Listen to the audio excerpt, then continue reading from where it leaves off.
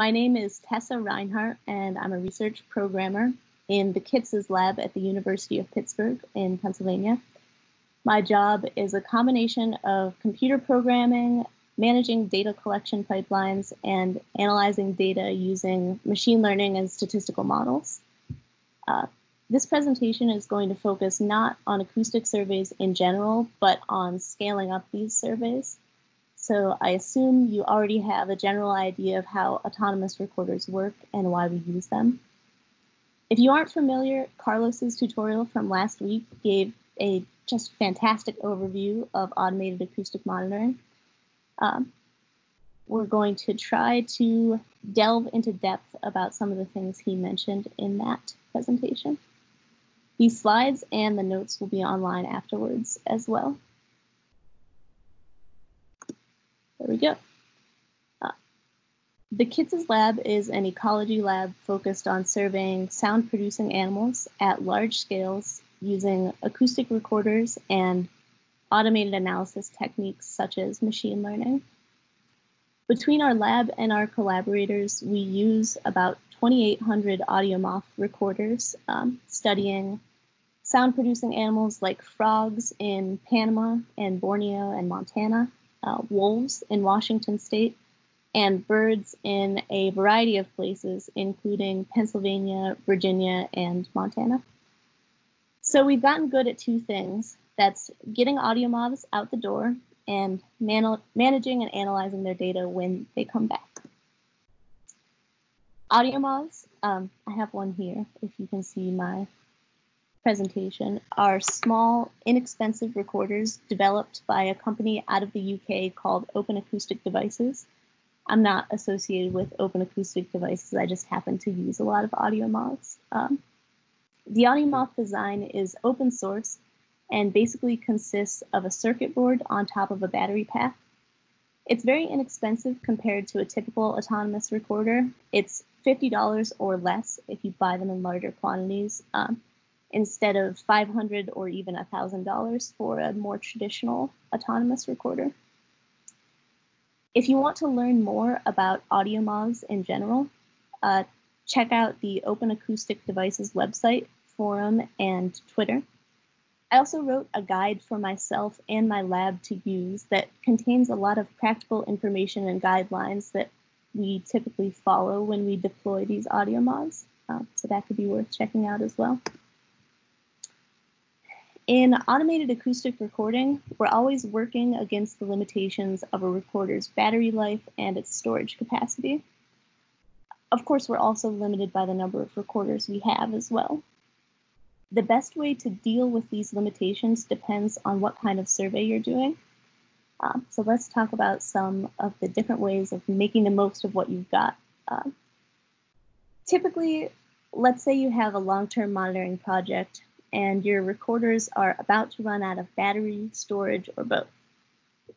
Usually people go into the field and replace the used batteries and SD cards with fresh ones. With Audiomoths, you can switch out their SD cards while they're deployed in the field, but Audiomoths lose their programming when their batteries are removed. To get around that, my lab does something called a hot swap, where instead of replacing the batteries in the field and programming the Audiomoth, we remove each spent Audiomoth off the tree that it's been deployed on and replace it with another fresh recorder that has already been programmed and turned on. Alternatively, instead of letting the batteries run out at a site, you might choose to only leave a recorder at a site for a few days and then move that still ready recorder to another site. Of course, the type of survey you're doing will determine how long you need to leave the recorders at one site. For instance, in Montana, when we're capturing frog breeding events, the recorders need to be deployed for several weeks at a time until it rains, because these frogs breed opportunistically and vocalize, so we can capture them only after it rains. In addition to what you're doing with the recorders themselves, you can also change the settings for the recordings that are being made. A well-known approach is to not record for 24 hours a day, but instead to select a specific time of day to record, probably when your species is most acoustically active. For instance, on the right here, I have a screenshot of the Audiomoth configuration app. This is a sort of newer, more recently released version if it looks unfamiliar to any of you who are using Audiomoths. But it's out there now. So I've keyed in on this app that my recorder should record between 9:30 and 12:30. For Audiomoths, one thing to keep in mind is that the time is set in UTC, which is sort of a universal or standardized time zone. So be careful to do the conversion to the time zone of your field site when you're setting up your program if you're using Audiomoths. Another thing that these recorders allow you to do is set a first and last recording date, which you can see in this screenshot. This is a fairly new feature, but I know it'll be helpful, for instance, when we're deploying recorders and we don't want recorders to capture noise during the day that we are transporting them and putting them up or taking them down.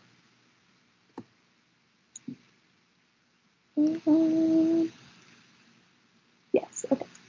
Within that short recording period each day, the Audiomoth allows you to use a sleep record cycle where the moth records for a duration that you ask for, sleeps, and turns on again and record, and so on.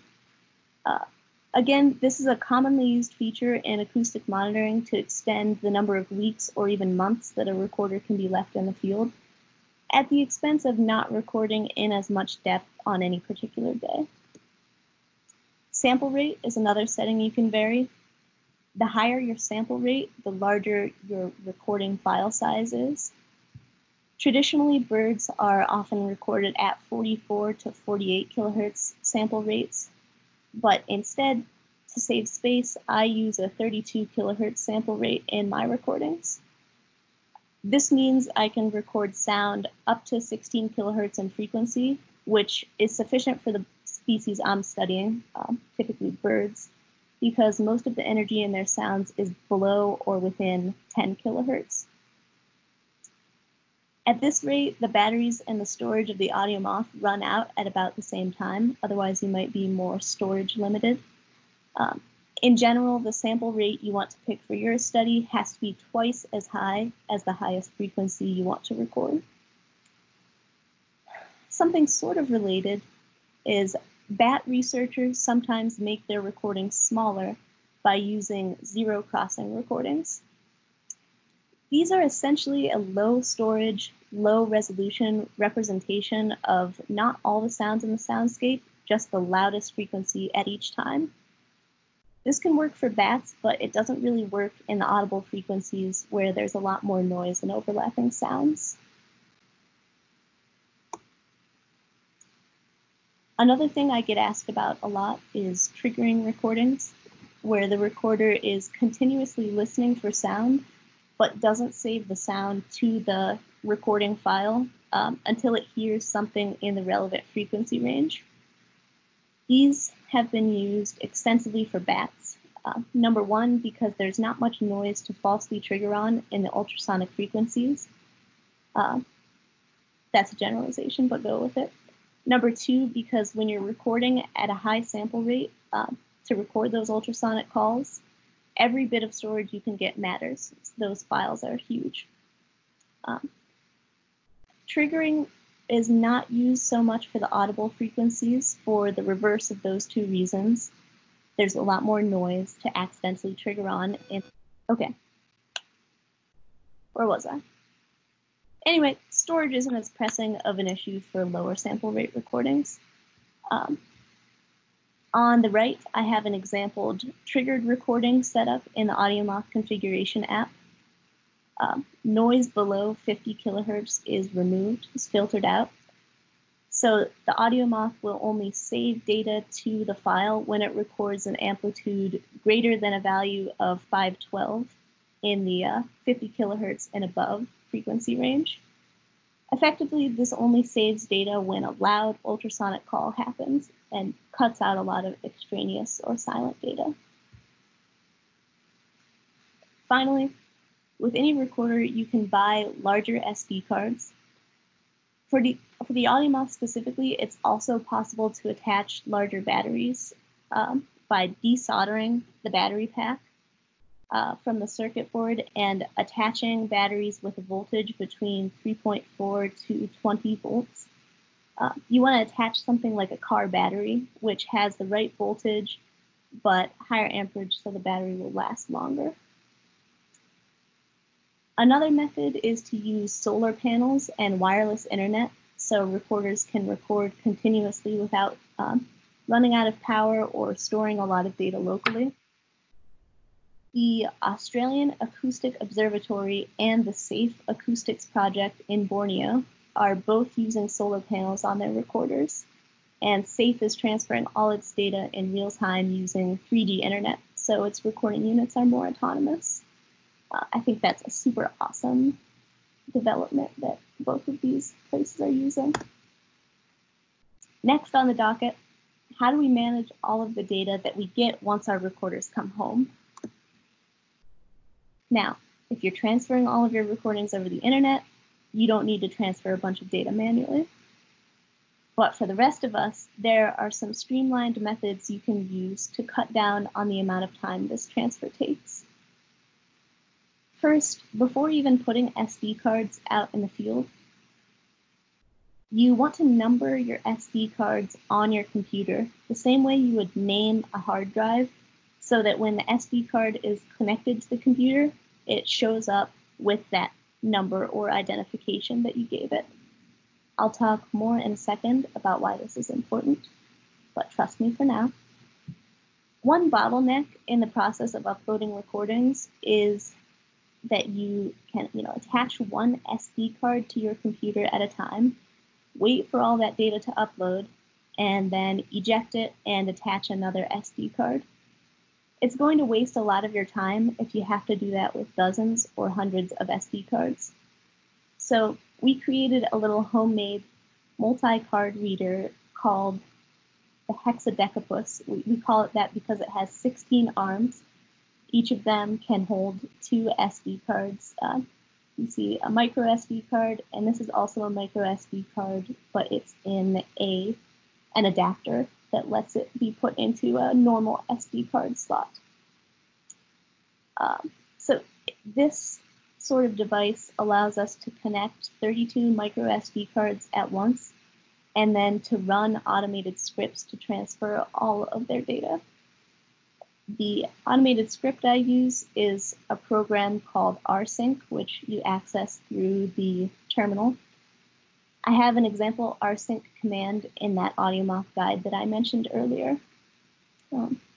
Because your micro SD cards are named, this transfer will end up creating a folder for each micro SD card named after the card with its ID, and that contains the files that were saved on the card. So it's nice and organized. You don't have to fiddle with it. The only time I'd recommend fiddling is I think it's a good idea to double check after a transfer that the transfer actually did create the expected amount of folders and files. It sounds basic, but it saved me a number of times. At this point, you can also see if it looks like any of your recorders failed or were programmed incorrectly. Next, where do you put all those recordings? You can use something like a network-attached storage device or a NOS. We use a Synology brand NOS that holds 48 terabytes of data. That's a picture of it. It's here on the left with some fancier micro SD card readers attached to it. We can access that using SSH or through a GUI in a browser. Alternatively, you can just use a rack of your typical sort of backup hard drives attached to a computer. We've run out of space on this NOS, and because of the pandemic, haven't been able to get back into the lab to expand the storage on the NOS. So we're currently just using 5 or so 8 terabyte Seagate drives to hold all of our data that are waiting. In addition to storing your data locally in at least one place, You also want to back it up remotely. If you work at a university that has a computing cluster, number one, good for you, very lucky. Number two, you might be able to request or purchase storage through the cluster. Large-scale cloud storage services will let you do the same, just not administered by your university. Both things like Microsoft Azure and more specific bioacoustics-focused databases like Arbamon offer cloud storage for some price. Another workaround is to use backup services. My university, for some reason, gives everyone unlimited storage on a website called Box. So we've set up our NOS to automatically upload its contents to Box, and nobody has said anything to us yet about storing dozens of terabytes there, so for now, I'm very grateful for Box. Another facet of data management is using metadata to keep track of your recordings, like which micro SD cards were paired with which recorder and where each recorder was deployed. A lot of people, myself included, use spreadsheets to manage recorder metadata. But also, Audiomoths are saved with some specific metadata embedded into the recording file. Each recording file has something called EXIF data. On the right, I've demonstrated how to view metadata of an Audiomoth recording using a program called EXIF tool. So it's EXIF tool and the name of the recording. You can see that all of the metadata that spits out keep track of the original sample rate, the bit depth of the recording, and in this comment field, things like the time and date the recording was taken, if any filters were applied, and the serial number of the Audiomoth. Pro tip, all Audiomoths automatically come with a hardware-based ID number that you can view when you plug them into your computer on the Audiomoth configuration app. I could also edit this using EXIF tool if I wanted, for instance, to bring it up to date with some metadata standards. There are some bioacoustics-focused metadata standards out there that you can use, which I've linked to here. Okay, now the section that probably more people have been waiting for is how do we analyze the data? The problem with answering this question in a presentation that is 30 minutes long instead of 1 week long is that data analysis is not a one-size-fits-all task. It varies from completely manual to completely automated. And nowadays, most people use a combination of automated methods reviewed manually by humans. As I was writing this presentation, I realized it would be really helpful to make a list of all the bioacoustics analysis software that's out there. A lot of folks on Twitter helped me compile this list, linked here, which organizes the currently used bioacoustics software packages by what kind of analysis tasks they can perform. A lot of software packages can do multiple tasks, so I started transforming the list into a table in Google Spreadsheets. It's very much a work in progress, so if you're interested in helping out, contributing your experiences or comments on the software, or just helping fill in the table, please visit that link and request edit access. Just write me a note letting me know that you're not a spammer, and I'll give you edit access. The two analysis tasks that people ask about the most are detection and classification. Detection means just finding a sound you may be interested in your recordings. If you implemented auto-triggering in your recordings, your detection step might be basically done. For the rest of us, methods of detection that are the most common are these four.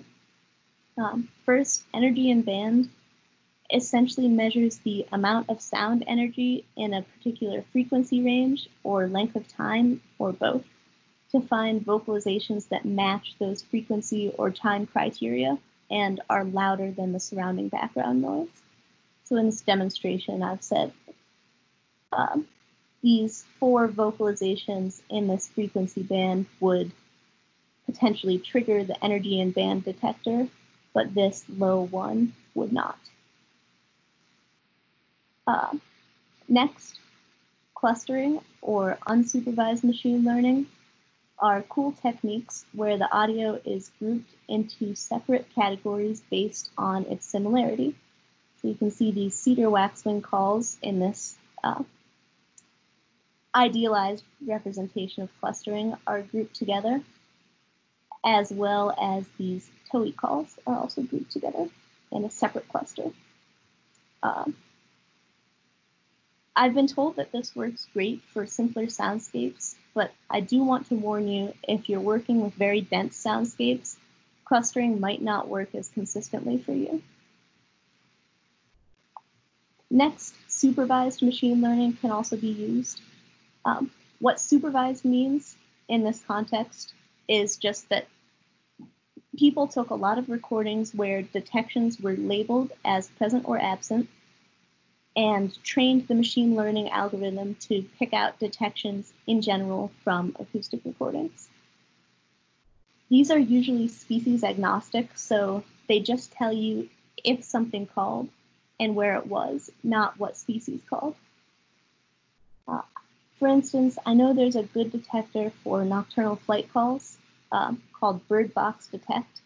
It also detects a lot of spring peeper calls, so it's not species specific. Last, there's something I'll call detection through classification. This is another instance of supervised machine learning, but instead of being species agnostic, you use a species classifier that you've trained to identify different species. The classifier can take in your raw recording data and output a score or confidence for each species you're interested in. Like perhaps we have a machine learning model that is semi-confident there's a jay in this recording, is very confident there's a cedar waxwing in this recording, and is not so sure, but there might be a towhee in this recording. In detection through classification, you just split your autonomous recordings into short chunks, maybe 5 to 10 seconds long, run each chunk through the classifier, and let the scores that the algorithm produces guide you to which chunks contain vocalizations and which don't. There are a few other methods of detection, like image processing without machine learning. I won't go over those, but to see more of those options, I think you'll be able to find them on that list that I put up on the slide earlier. Next, classification. As I said, in this case, you're taking a recording and finding which species are in it. You can use clustering to classify if you, as a human, manually review the clusters and figure out what species the cluster represents. You can also use supervised machine learning. This is sort of the hot field right now, and it's what I do a lot of work trying to do. It's explored in a yearly competition series called BirdClef, Bird CLF, which I recommend you check out the working notes of to see what approaches people are having success with. There are a lot of different types of machine learning algorithms, but currently, in my opinion, the gold standard is convolutional neural networks. You'll also hear these referred to as deep learning. Convolutional neural networks can sort of interpret a spectrogram image generated from a recording, similar to how a human would interpret that spectrogram by looking for objects or textures in the image that are species specific. You'll often hear machine learning in this category referred to as AI or just neural networks or deep learning, as I said earlier. But there are some other methods that fall under machine learning and AI, such as decision trees or random forests. These don't necessarily rely on spectrograms, but And in my experience, they aren't always as powerful as deep learning. There are some other non-machine learning approaches. For instance, my colleague Sam Lapp has done a lot of work on what he calls the pulse rate analysis to identify animals that make rapidly repeating sounds like a lot of species of frogs. We have code for how to do this sort of analysis in our bioacoustics program, which we call Open Soundscape. I've linked to a Jupyter notebook, some Python code here, which Sam demonstrated how to use that code. Sam is going to present the pulse rate method at a poster at the Ecological Society of America meeting in August, virtually.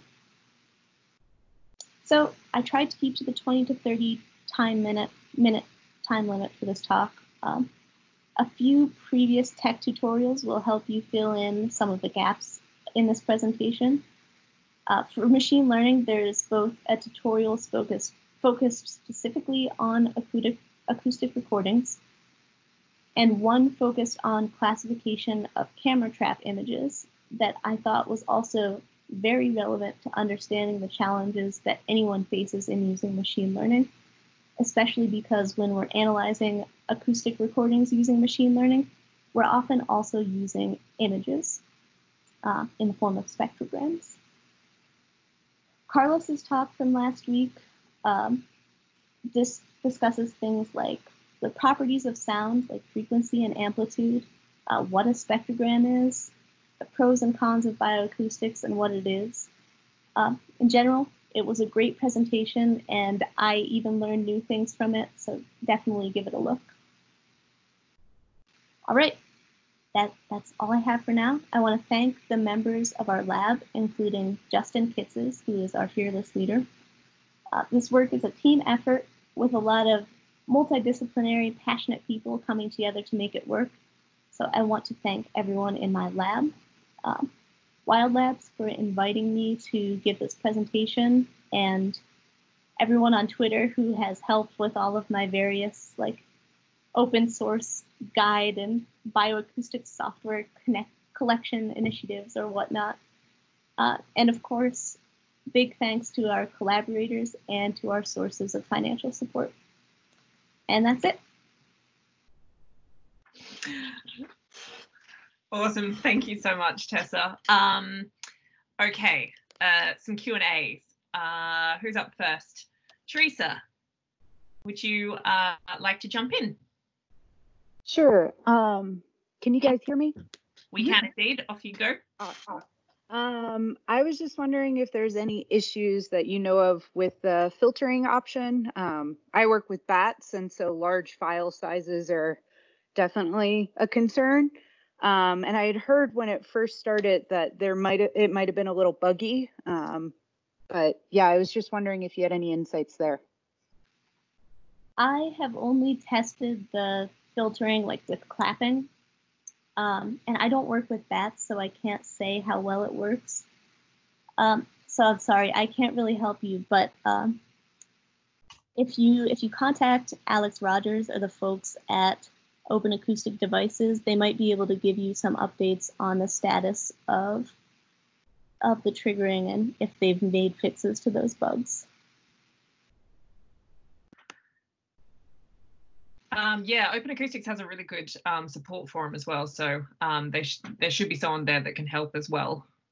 Who is up next? Carly, you're up next with your question. I know you're chatting, but you had questions around batteries in rainforest areas. Do you want to throw it into the discussion here? Sure, yeah. I work in tropical rainforests in Madagascar, and so my big thing with the Audiomoths was the batteries, because it's very, very annoying to walk around hilly rainforests to replace all of these things, and so we've been trying to figure out how to effectively connect batteries while not putting them to death, basically. If you have any, or if anyone has any kind of tips or tricks or things that have worked with connecting external batteries to Audiomoths, despite everything in the world trying its best to make sure it doesn't work. What are some of the problems that you face connecting your batteries? So I'm not at all an engineer, and the wiring I just assume will corrode. Like, is there some sort of like waterproof like animal chew proof like wiring system type thing that like that's my So I have no experience with connecting external batteries. It would be great if we could start a conversation about this on one of these forums, WILDLABS or Open Acoustic Devices, or on Twitter to see if anyone has experience with these. I'm sorry, I can't really provide any advice, although I can commiserate. Animals nibbling is much more of a problem than I thought it would be. And I'll link the acoustic monitoring forum in the chat if anybody wants to start that conversation there. We have a thread started for this specific episode, so feel free to drop it in there, or feel free to make your own thread if you want. It's all the same community. Yeah, I think it's a pain, just based on the discussion, it's a pain point for a lot of people. So there was another request for, there was another request for a video tutorial. So our speaker next week was going to cover off some of these things. He's actually sick at the moment, so we're going to have a week off, but we will get Eric to, and actually Nigel as well, who's coming up in 3 weeks, to cover off some of these things because they're super.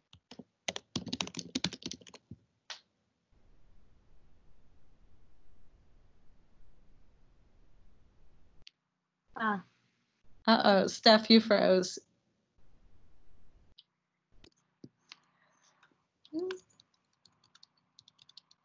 Okay. Oh, there she is. There she is. I'm so sorry. How rude. Sorry, I just got kicked out of the meeting. Just to say, we'll pick them. So we'll try and cover some of those questions with some of our more engineering folk. Who's next? Ganesh, I think you were next around in a relevant question here. Do you want to jump in? Yeah, thank you. Hi, Tessa. I work in Mexico and the United States borderlands, and I worked a lot with camera traps before, and they just, bears just love to destroy them. So I am just wondering if you use bear-proof cases for Audiomoths, or do you have any experience with bears? I have more experience with bears than I wish I did. Actually, our lab just accepts the loss. We just allow the animals to take their sacrifice of 1 or 2 recorders per year. There are some cases developed that are harder, like laser cut acrylic cases, or Open Acoustic Devices is now selling an injection molded plastic.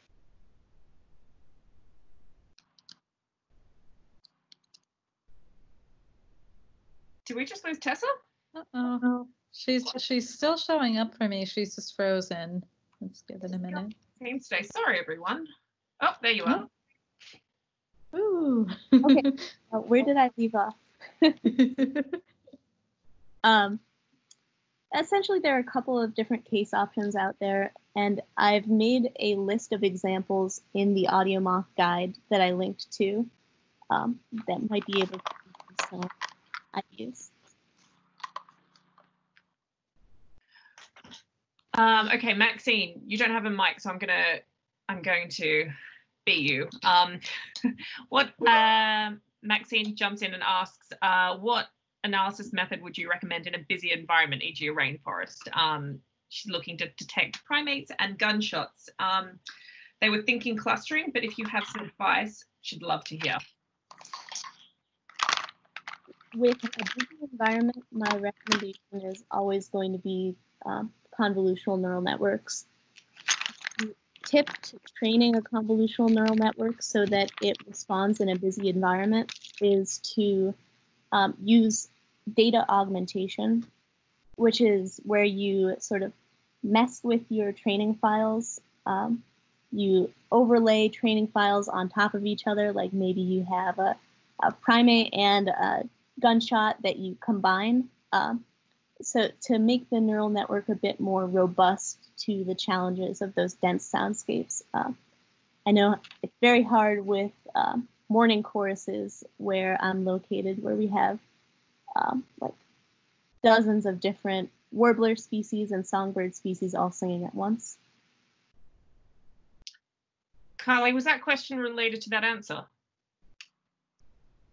Yes. Do you want to jump in? Oh yeah, I was just gonna say what analytical programs, like, can you run a CNN on like R, for instance, or does it have to be like Python or a more programmy language? Someone can correct me if I'm wrong. I don't think R can really handle a CNN training, or it would have to be much slower. In general, I use Python. Something called PyTorch is the library I use.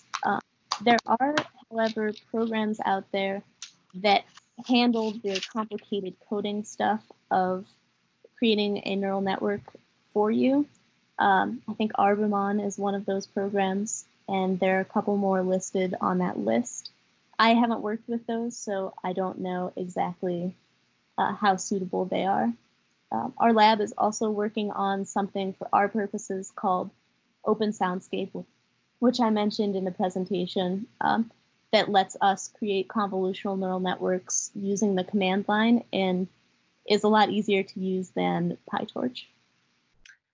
There was a follow-up question that was just posted by someone. I don't know who your name. You're just a long email address. Sorry, it's Lydia. Ah, great. Jump in. So my question was also about the CNN. So I was just wondering. You said it helps the spectrogram image like a human would do. Do you mean like when you extract features such as MFCCs from it, or do you like literally use the image itself? I'm a bit new to machine learning. Mm-hmm. There are certainly approaches where people use MFCCs, but I'm talking about using the image itself, which has a little bit more resolution. I do want to correct something that I said earlier. A lot of people are chiming in that you can use R. I don't use R for anything besides statistics. So yes, you can run convolutional neural networks in R, but it seems like Python is probably a bit faster. Andrew, was your question related here? Do you want to jump in? Oh, no, okay. Any reason PyTorch chose TensorFlow? We did use TensorFlow for a while, and it honestly was just a pain to work with. I like the PyTorch data loader method better than trying to figure out what to do with TensorFlow.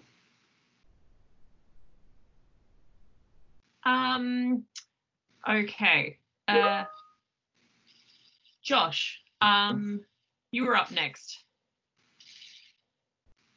Are you still here? Yeah, hi, how's it going? Hi. Hi, so I had a quick question, so specifically related to doing automated sound event detection. So I was mostly just curious if there's any open source programs, preferably in Python, but in R potentially as well, that you would recommend for doing sound event detection? Absolutely. There are plenty of programs that can do that in Python, in R, in just a graphical environment. Hopefully, I could potentially give some examples right now, but it might be better for you to look at this list. I'll post it in the chat. I think there are at least 20 programs listed on this list that do detection. Here we go. Nice. Okay, awesome. Thank you. No problem. Kitzes.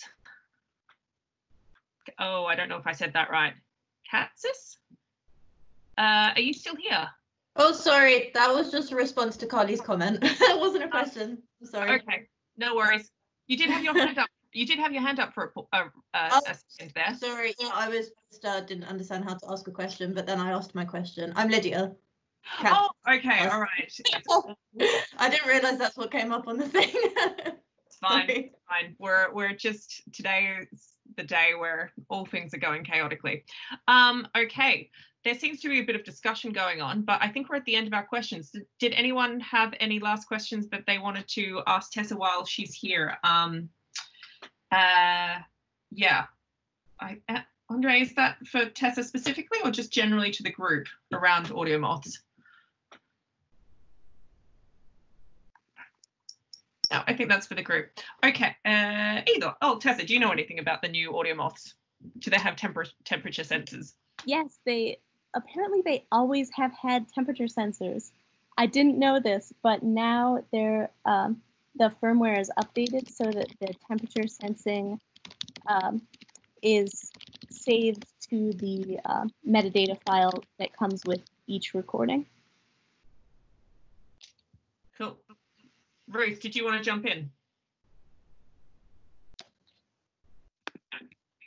Sure. Yeah, great to be back here with asked the question last week and redirected to this conversation. So good to see you again, Tessa.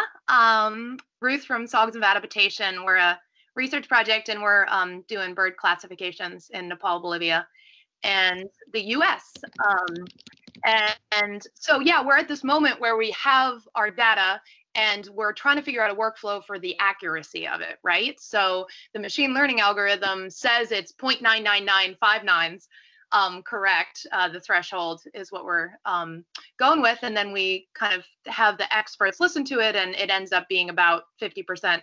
So, you know, whether it's actually the bird call. So I guess just a little bit of a conversation around like Tessa, like what does the verification process look like for you guys in terms of like manual human verification? And how does that, like, we're at this moment where we're trying to turn it into action stories. So like actually being able to use this data. So, you know, how accurate does it have to be able to, for partners to use it for you guys? And just maybe that's a broad question, but thought we could chat a little bit about that.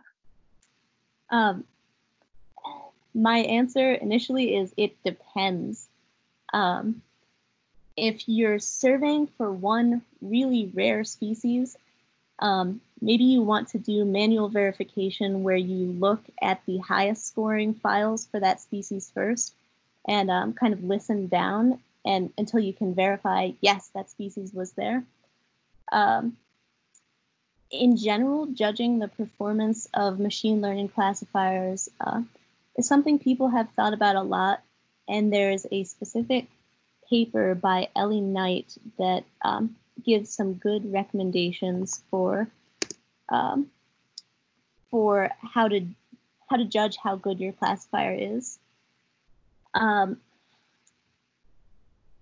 Anytime a classifier spits out an accuracy of 0.99 on your training set, it probably means the classifier is overtrained. So you can deal with that by throwing in a bit of data augmentation or not training for it for as long, reducing the training rate. There are a lot of different methods to deal with it. But I never like to see a classifier that thinks it has a 99% accuracy. That's so cool. Overtrained. I will look into overtraining. Thanks so much. You're welcome.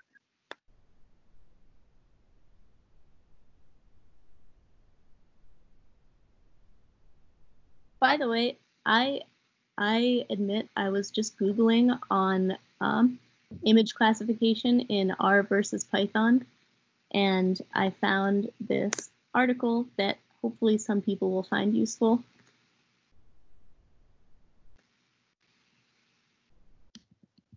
Steph, you're muted.